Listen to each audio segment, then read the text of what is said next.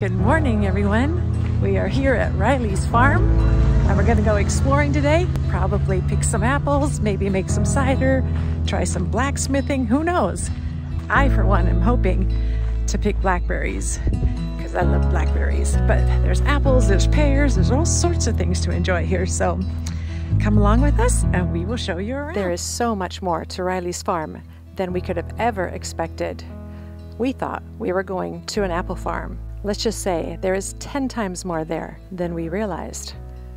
We thought we'd start off by visiting the general store, where you can pick up all sorts of fun things. Of course, apple cider, and lots of other fun things like pies, jams, jellies, flowers. My one regret is that I did not pick up that cute little mug. Next time for sure.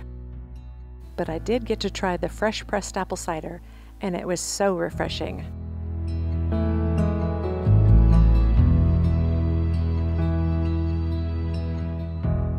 One of the highlights of our day was visiting the fields full of zinnias, and there wasn't a single flower that we could photograph without a bee in it. They were literally everywhere.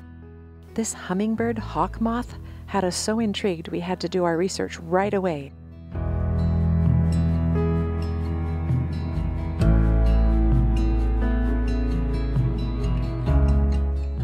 This little guy, as you can see, was having an absolute feast.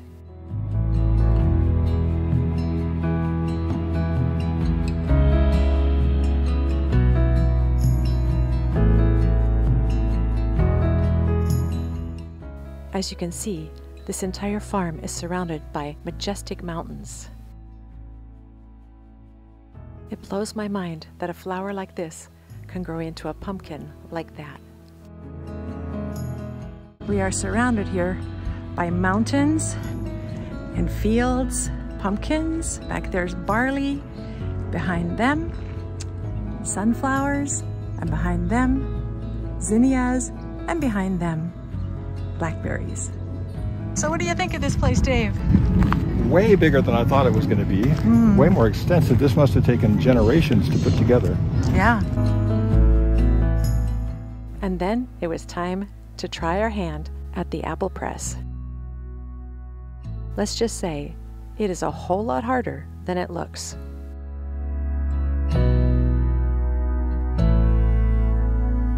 Laundry, old-time style.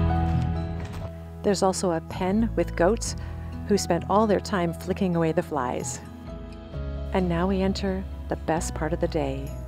We drove up to the log cabin home of Dennis Riley, who is the founder of this place. He invited us into his home to tell us his story. I'm Dennis Riley. This is my home, and we've lived up here since 1979. And we grow apples, and we open our orchards to the public. When my wife and I married, we moved to Monrovia. I just could see the handwriting on the wall and thought, this is just going to become unlivable. So we just got a wild hair and just said, we're going to become apple farmers. My wife said, why don't we do you pick? So we set up a shed down there, hastily built pole shed, and we didn't even have bags. We said, you got to bring your own bags. It just grew and grew and grew. And then Sharon said, why don't we do school tours? I get a lot of teachers asking me for school tours. So we joined CHIA, which is Christian Home Educators Association. And we went down there, and I built a little cabin in the showroom, just a little mock-up cabin. And every year we went back there for years and years and years. Our tour was, we called it a living history tour. So kids would come in, they would gather the windfall apples in the morning, take them down to the cider press, wash them, grind them, squeeze out the juice, and then we'd go up to the frontier cabin, little frontier cabin we have up here, and we'd do all the things that a typical family would do in about a week's time. We'd do a little bit, we'd build a fire, we'd boil the water for the washing, and we would wash the clothes in an old tub, hang the clothes on the line, and we would tend the garden or plant the garden, depending what season it was. And we dipped candles, we made hoe cakes, made soap. I can't believe the things we did. I even had a printing press, and I would let them set the type. You print out a little memento about their school coming to the farm. I had done square dancing down in Pasadena at a place called the Handlebar Saloon. And they had a dark night, so they let us do a square dance once a month. One night, and I hired a caller to come in and call. And one night he was drunk. Oh dear. And couldn't call. So my wife said, "Guess who the caller is tonight?" "You, Dennis." I've been calling ever since. So the music and the living history, the hands-on kind of tours is what we've done. So all my kids in one way or another are part of the business model up here. And they're raising their grandkids to take over now. So, that's so cool. And we have lots of fun. We make a lot of music. We do square dancing. I think we've done over 30 years. We've done an annual autumn hoedown for them. Yeah. I also play the banjo, the 5-string banjo and guitar. Very cool. Tell us about the ball. Devin and I started doing that many, many years ago. We called it the Courier and Ives event. And that's the one that you guys like to go to? Yeah, I like to dress up. Yeah. People dress up? How do they dress up?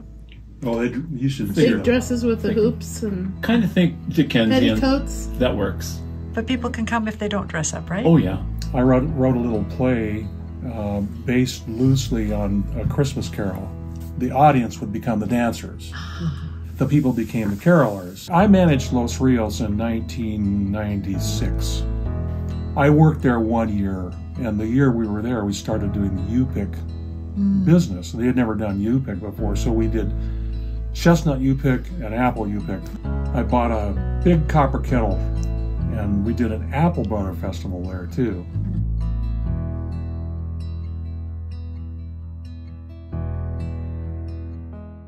At Wilshire's, there's an amazing humidor and its own smoking patio outside. We got to meet some of his family, hear some of the stories, and then we sat outside and continued on. Our next stop was Los Rios Rancho, where we browsed the shop and sat outside and enjoyed the view.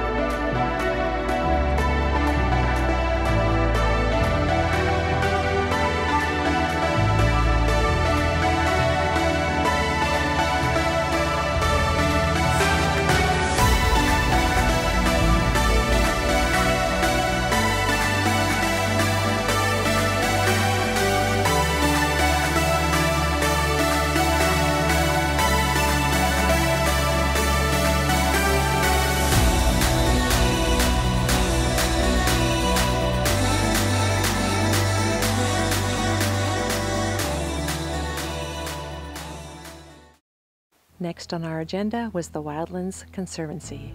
There's a beautiful trail there you can walk, which takes you past all the beautiful trees and the wildflowers and of course apple orchards, even redwoods. And of course this funny little character who showed us just how the woodpecker got his name.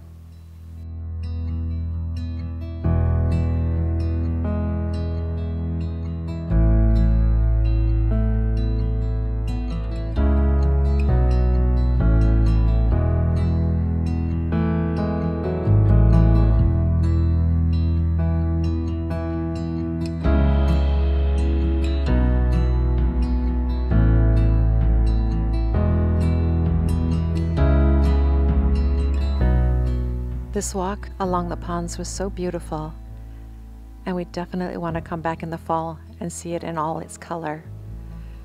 There's so much left to do. Thanks for coming along, and join us next time.